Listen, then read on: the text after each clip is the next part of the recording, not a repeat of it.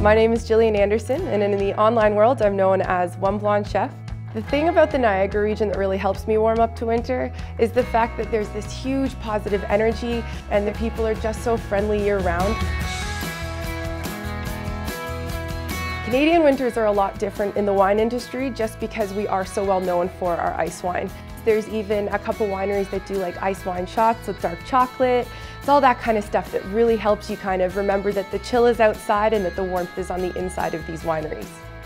One of the places that I absolutely love is Jackson Triggs. It's an absolutely beautiful building. There's a lot of tours you can do, and it's absolutely wonderful to walk around and experience exactly what's happening in that building.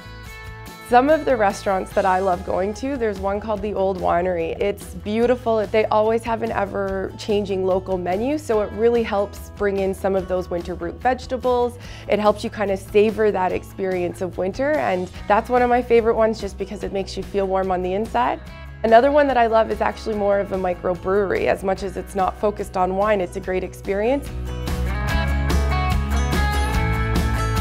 I find myself stopping by Reif Estate time and time again because the staff create a really warm vibe. They have a couple of really nice rooms off to the side where you can experience some cheese and wine pairing. The Old Angel Inn in Niagara-on-the-Lake is actually one of the oldest buildings in the area. It's got this really neat English-style pub food. It's that soul food, it gets you going, and right down the street from it there's a beautiful little cheese shop. I definitely like the Niagara region because it gives me something to do and somewhere to warm up. Book a trip to this destination or other great warm-up to winter holidays on John.ca.